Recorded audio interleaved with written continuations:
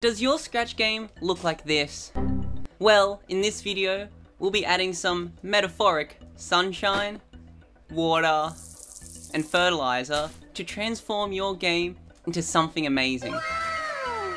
Here is a boring clicker game. We won't change any of the gameplay, but we'll make it look better with these simple scripts. Let's give our metaphoric plant some sunshine with this amazing shine effect. So we go create new sprite, paint, draw a rectangle, and now we get rid of one of the points, just select it and delete. Then drag this so it looks kind of like the middle. Then we get rid of the outline, no outline. We make the fill white. Then we copy, Control C, Control V. Then use this rotate thing, but hold shift, and then it will move in nice steps. It doesn't really matter how accurate you are, you can always change it later. And then copy your 4 things into 8, and then select all, drag it in the middle, or it should snap. Now we get a when green flag clicked, set ghost effect to something like 50, this will make it transparent. Go to back layer, then we get a forever loop, turn 1 degree. Now let's test it. Oh, you can't see it because the background's white. Let's change it. Select choose a backdrop and then just get a blue sky or something you want. And also I need to move this shine effect to 0, 0. Now let's try it. Look at that! It's already improved. This next thing that I'm about to show you is as important as watering your plant. It is an amazing button effect that will make your game so much better. So in this sprite, we've got this basic script. It does work. Like look, our number's going up. But it looks really boring. So to fix it, we get rid of this when sprite clicked. Then we replace it with a when green flag clicked, a forever, an if else, an if, a wait until, and then another if. Now, yeah, there's a lot. We'll start putting stuff in it and it'll make sense. So we do a if touching mouse pointer. So we need to actually touch the button. Then if mouse down, we need to touch the button and be pressing down. Wait until mouse down, but then we want to make it not mouse down. So we wait until we click and then we release the mouse button.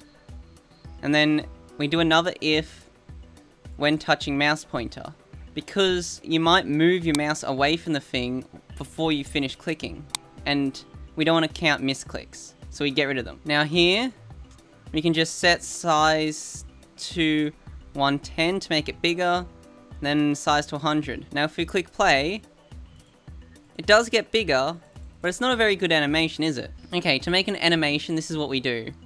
We get a plus block, set size to, then we get this little size thing, size plus, then we get a minus, 100 minus size. Then we divide it by 2. And then we duplicate this, and get rid of this set size. And then we make that 120 or in a bigger number. So this will make it bigger. Here's just a brief explanation. This smoothly changes the size. So it will get to 100, and then you can change this number to make it faster or slower. And then in this if touching mouse pointer, we can just change our clicks by 1. Let's give it a test. Click the flag, look at that. It smoothly gets bigger, and then smoothly goes back. It's so much better than our old button. Before I can show you this super cool trick that'll be like fertilizer for making your game look so much better, I need to show you how to make this cool particle effect. I don't really have an analogy for it. Maybe like mulch or something.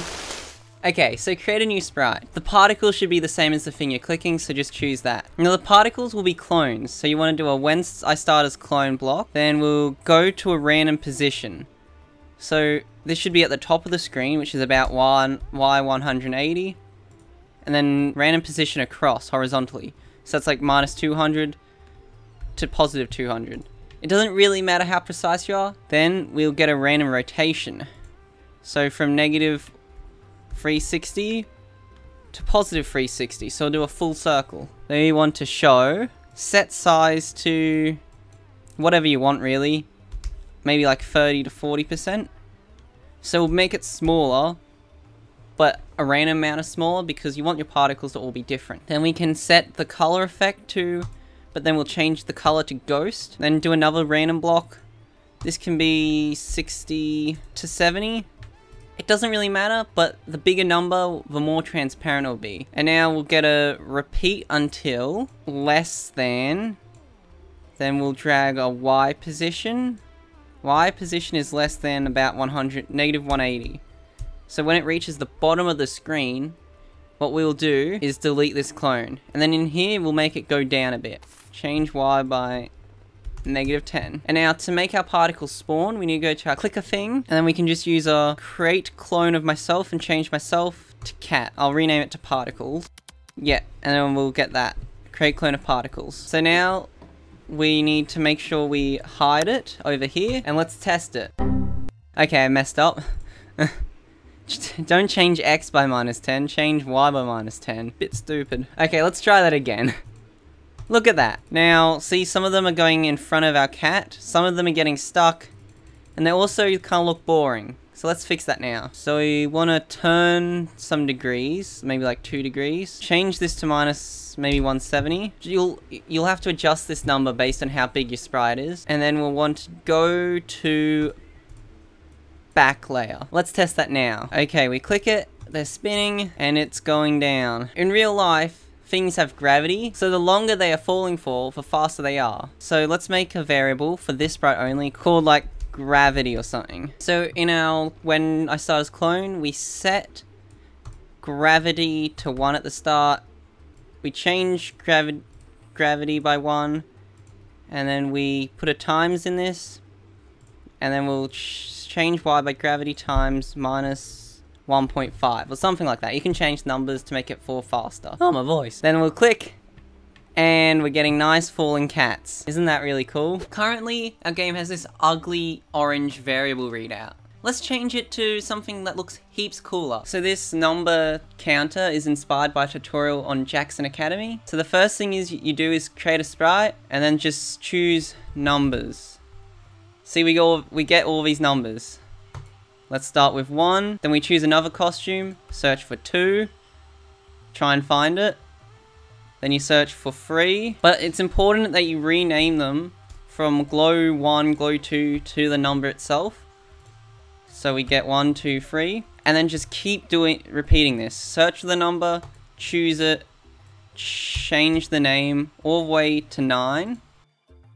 Okay, then we add 0 at the end, so search for 0, put 0 in, then we don't choose any more numbers, we paint an empty costume and name it blank, just nothing there, okay? And the costume has nothing in it. So we've got 1 through to 0, then a blank costume. Now let's add some code. So the way this counter works is we use clones. When green flag, click, repeat 10 times, create clone of myself.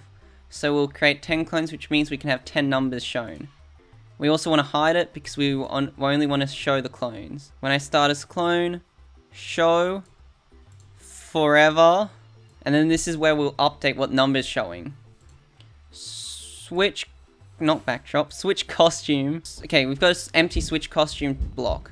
Now, for this to actually work, we need to know which costume to switch it to. So we get a clone ID variable for this sprite only, has to be for this sprite only. We set it to 1, we change it by 1, and then we can use this in the switch costume block. So letter clone ID of clicks, which is the variable we want to show it for. And then to space them out, this is a bit complicated. So Y, we can just do 100. Then for X, we've got a long block. Okay, so what we do is we get a minus block, then we get another minus block in here. We put our clone ID variable in, then 0.5, so we minus a half. Then in this second minus thing, we get length of clicks divided by 2 times 50. Now I'll put it in, I'll explain it in a second. But let's first test if it actually works. So it's centered, and it stays centered when we change the number. Now, this 50 is the spacing, so if you want to space it further away, make it bigger. If you want the numbers closer, make it smaller. but 50 looks nice. If you didn't get clone ID -1/2, it would be slightly off-centered, so you need that. If you didn't divide the length by 2, it would be to the, I don't know what side that is, I don't know, my left or right. Now this works, but we want a nice effect when the numbers change. If costume name equals this letter clone ID of click, so we just duplicate that, and then do a not. Then we will put this switch costume in here, and then we'll do a change size by how much you want to grow it by. To shrink it back, we set size to, then we can go to the click thing we did. We can just duplicate it by dragging it in, then we put the size there, and then that should be good. Let's test it. Look, the number's going up. That looks nice, doesn't it? Your garden won't grow overnight, but if you watch this video here, we can add a shop and make it even better. And also, can you please subscribe so I can get a lavalier microphone?